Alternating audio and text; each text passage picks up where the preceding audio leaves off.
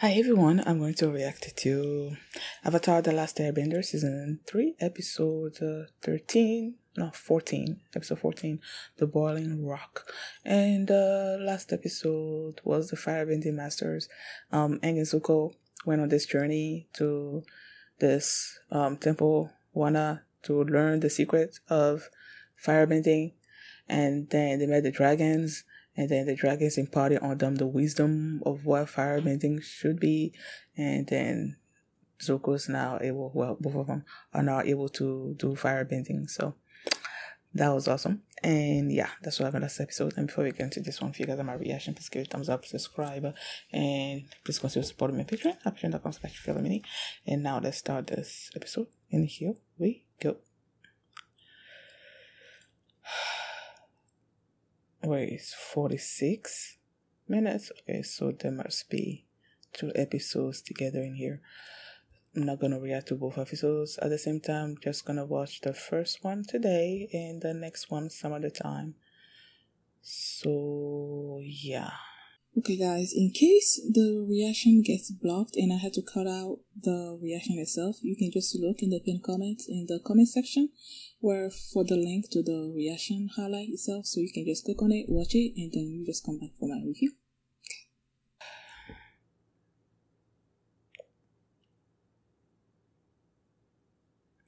Is this episode gonna be about helping Suki and the dad escape?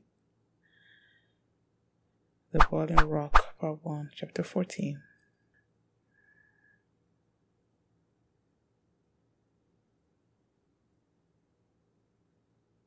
How are you gonna just? It's not gonna. Look at him serving them tea. Oh, Zuko has grown so much. Wants to go after Suki. Papa.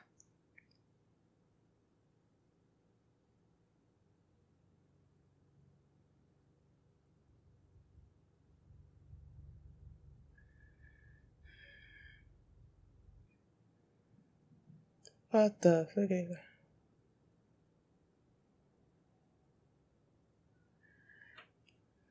Of course, you are planning something.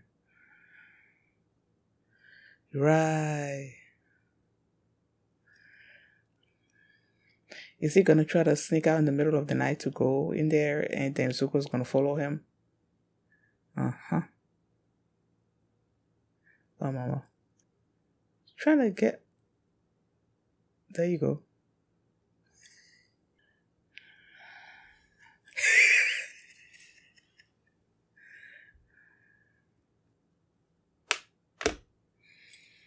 Yes, he does. Really?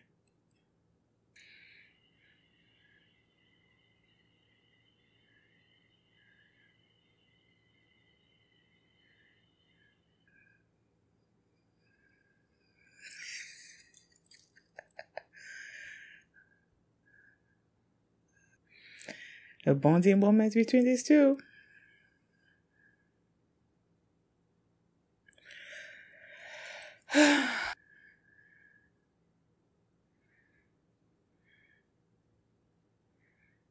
No.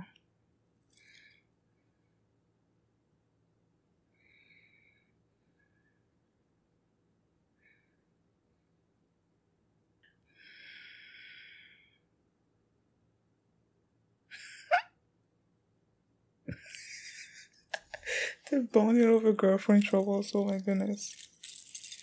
Wait, are you telling me that Suki is also on the... What's it called again? Boiling Rock?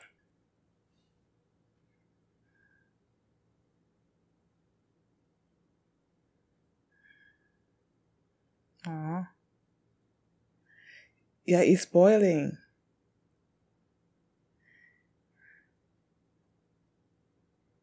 Here I was thinking that you have water, you shouldn't you have brought...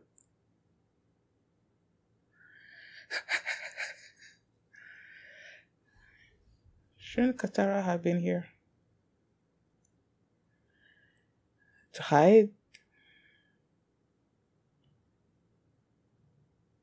No, he doesn't. He said he's playing it by ear, so he clearly doesn't know what he's doing. Okay, costume.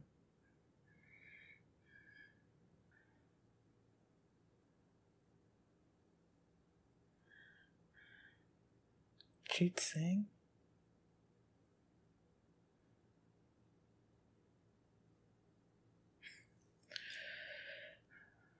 Really? He's happy to do that, alright. Oh, so firebenders are also prisoners there? For some reason, I thought there wouldn't be firebenders as prisoners in there. Like, it would just be all the other spider bending. What did she sing? Do?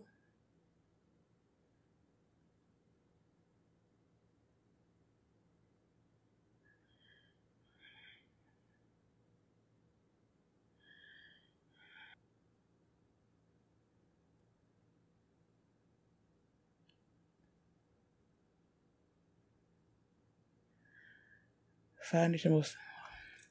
No, I'm stupid. Oh, yeah, of course there are gonna be criminals in the Fire Nation. Oh, people did seem to be criminals. I don't know. Oh, he's a firebender, so he ended up calling him.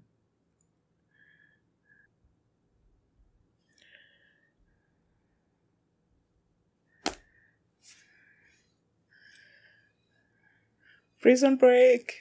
Aw, what an awesome show. There's gonna be a Prison Break.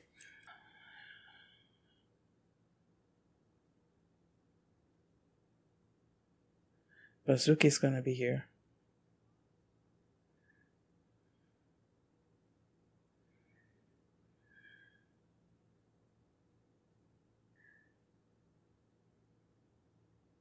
Suki?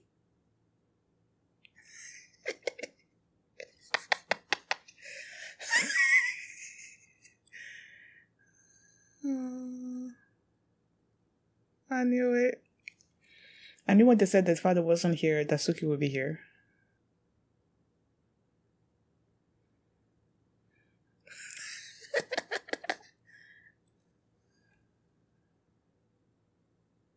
How?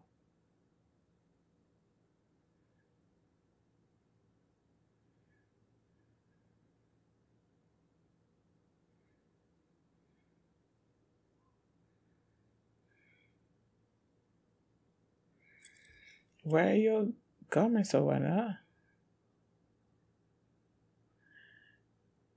They're gonna jump on her. They're gonna tag team her. But where are they gonna pull her though? Oh.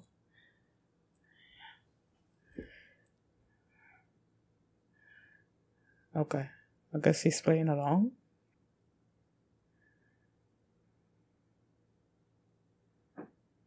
Uh-oh.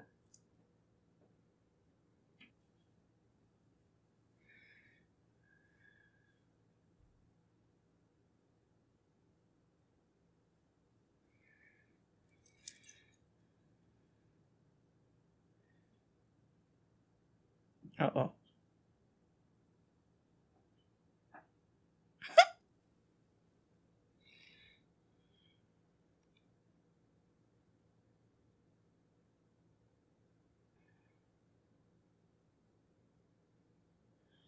Oh. How you gonna do that? How you gonna do that though?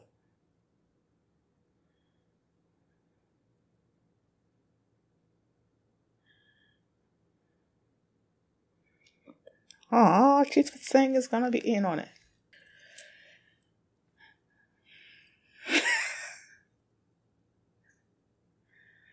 Oh, I tell the guards. Mm-hmm.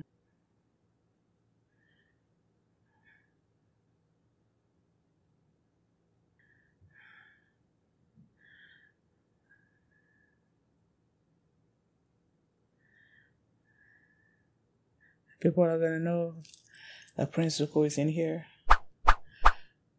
Well, I don't know. Well, whatever.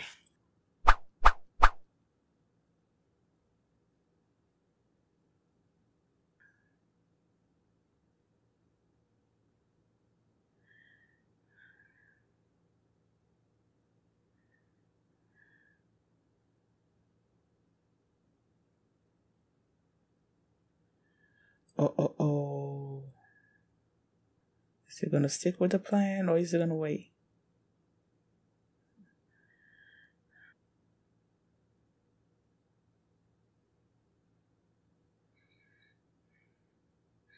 It's gonna. How about to say, is there gonna be enough space for all of them?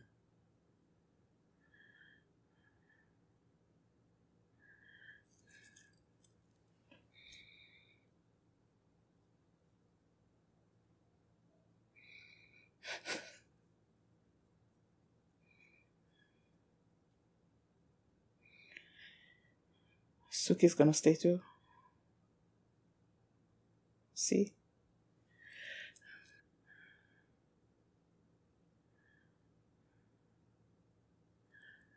Ah.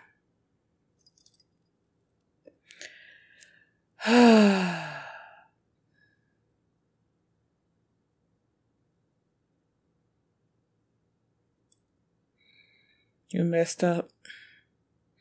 You messed up big time. Is his father gonna be in there?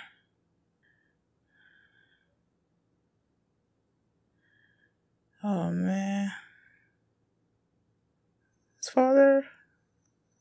Father. Oh, daddy.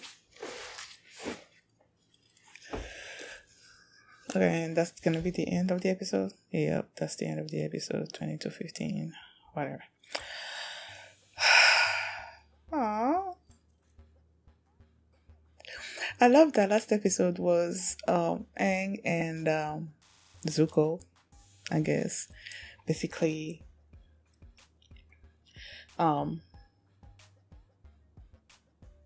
bonding, going on this adventure by themselves and bonding as they go there, and then this time is Sokka and Zuko. I wonder if we're gonna have an episode with Zuko and Katara as well, because there's more tension between Zuko and Katara than there are between Zuko and any other person on the squad. So yeah, I hope there's gonna be an episode like that for those two. But then this episode, you saw the previously, and it was about Suki, and it was about Suki being captured, right? And his father, Sokka's father, being captured, and I'm like, okay, so are we going to see Suki this episode? But while he was serving tea, Zuko was serving them tea. I love that scene. While he was serving tea, Sokka asked to speak to Zuko on the side, and when they got there, he asked them where, war criminals are being captured, are being held captive, and he told them about the boiling rock, and he made it seem like he wasn't going to do anything about it, but of course Zuko did not believe him, and I didn't believe him either. And during the night he was trying to sneak out. He was gonna try to take Appa to go there, but then Zuko was waiting for him, and he told them that Appa's not gonna be able to get him there, and that they needed to take their war balloon with there. It was so awkward when they were by themselves in the war balloon. Like, there was, when they tried to, I don't know, just trying to break the tension. They were talking about the clouds, and then there was a moment where Sokka was whistling. Oh my goodness, that was so funny. And then they started talking about their father, and they talk about their father during the war balloon thing. I don't know, but they bonded over how he's trying to get his not dignity.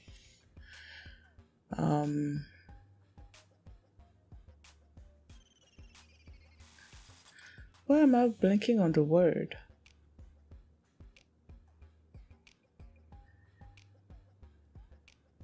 Honor, yeah.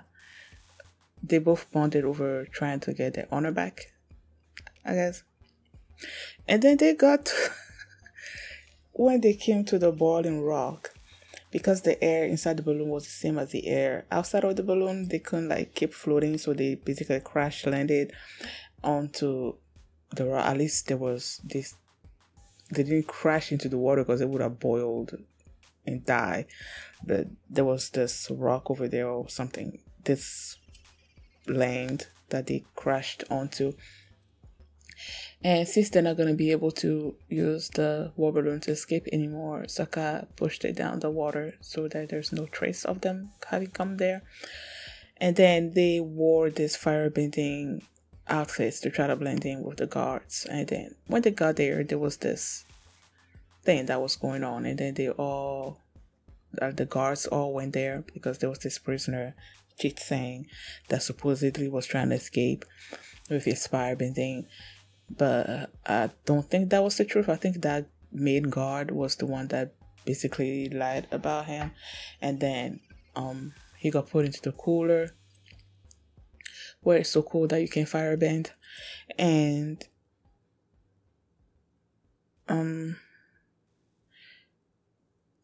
you had Zuko, right, trying to gather information, trying to see if there were war prisoners on the boiling rock, and they're like, no. He figured that there was no one there. And as he was trying to think about a way to make Sokka feel better by saying something that Uncle would have said, each time he goes into that mode, like Uncle will say something like this in this particular situation. I love it because he's been with Uncle for so long and he misses him. So each time he comes to sort of like is it a crossroad or something, he tries to remember what Uncle would have said in that moment. And what he said about the silver chance, I don't know. Sokka was like, it didn't make any sense. But he got hope because he saw Suki among the prisoners there.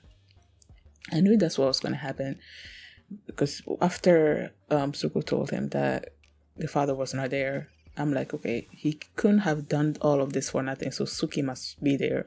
And he was there. And he got to see her. And then they came up with a plan to, well, as they were there, Suki and Suki, as they were there in her cell, and Zuko was standing guard, there was this woman guard that came in because Sokka was in there. Zuko tried to stop the woman and to get the names Sokka to escape, but then the woman saw the Sokka and then she asked for his help, so he played along.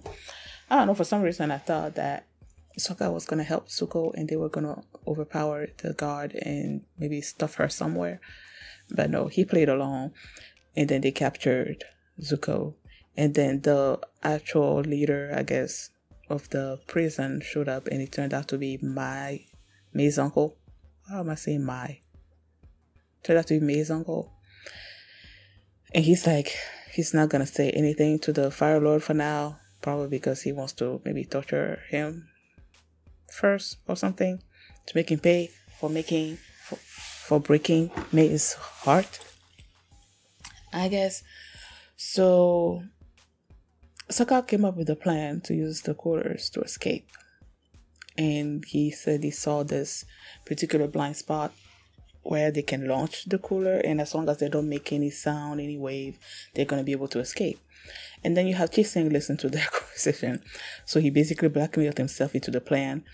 And they were like, how are we going to get this cooler? And then he took out this wrench, and it's like someone needs to basically unbolt the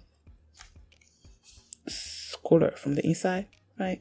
And Zuko, they created this scene where Zuko used firebending and then he got stuck in the cooler and then he unbolted everything.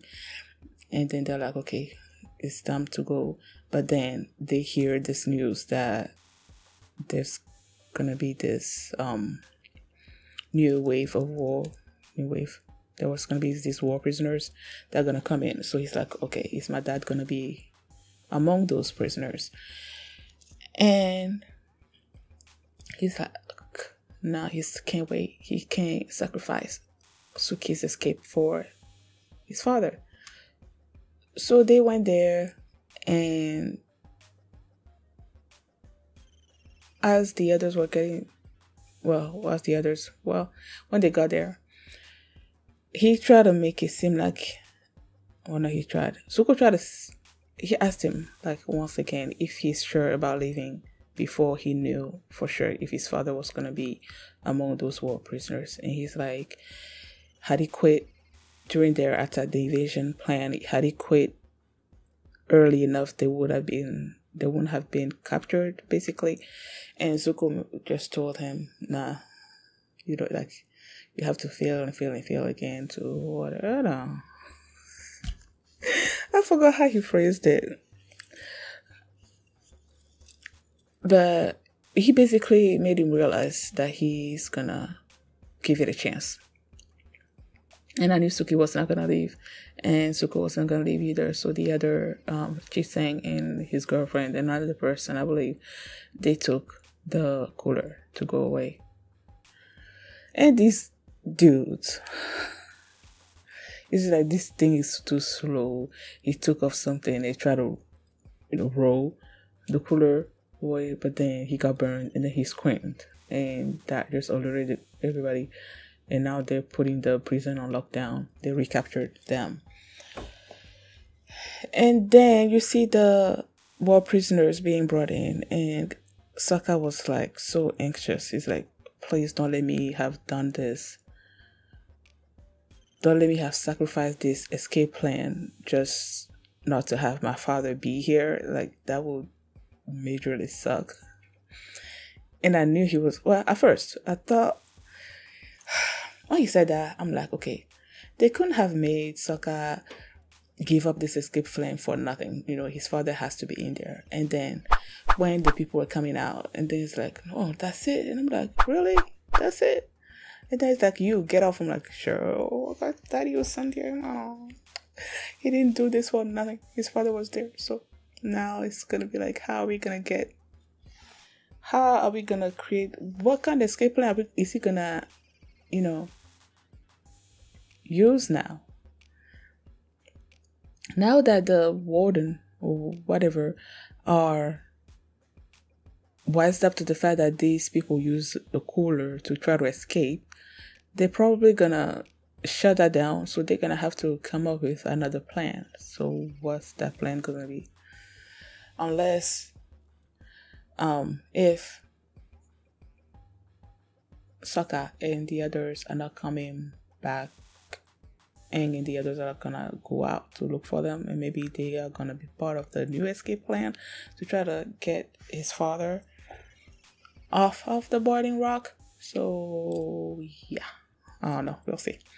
Thank you guys for watching, and if you like this reaction, please give it a thumbs up, subscribe button. If you want to see my reaction to episode 15, you can do so by checking out my Patreon at patreon.com/feelimini, and you can also see the full length of this reaction there as well. So thanks for watching, and I will see you next time. Bye.